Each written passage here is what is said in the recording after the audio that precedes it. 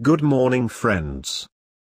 In this video I am going to talk about the significations of moon as told in Brihat Samhita. The moon presides over citadels fortified by hills or by water, broach, the sea, dwellers in forests.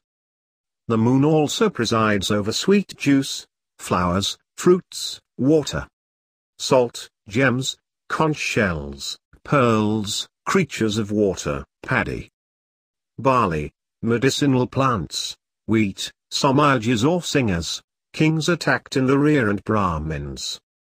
The moon also presides over fine, white horses, charming young women, commanders of armies, articles of food, clothes, horned animals, the Rakshasas, farmers and Srautis.